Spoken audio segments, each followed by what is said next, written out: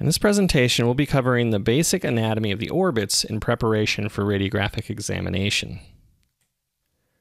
The bases of the orbits are composed of three bones.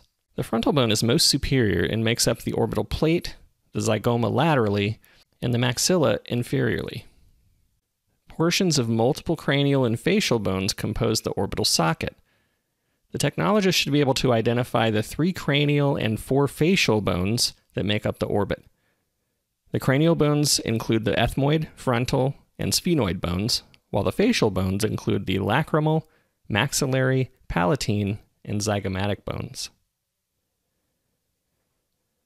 Another important anatomy of interest, particularly for radiography, include the openings in the orbit. There are 3 openings we need to be aware of. The optic foramen allows for passage of the optic nerve, arterial and venous flow to the eye, and will be used for one of the primary positioning criteria for the Reese view, which we'll discuss in the next lesson. This is separated from the superior orbital fissure by the sphenoid strut, and below those is the inferior orbital fissure. This slide depicts the pathway of the optic foramen within the orbit. It's angled 30 degrees to the OML vertically and laterally at a 37-degree angle to midline. Again, we'll revisit this information when we discuss the radiographic positioning for the optic foramen.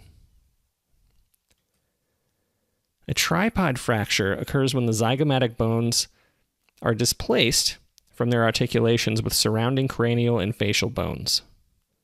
A blowout fracture can happen when an object hits the orbital bones and the eyeball with tremendous force anteriorly, causing pressure to build up within the orbit that thrusts the bones out laterally.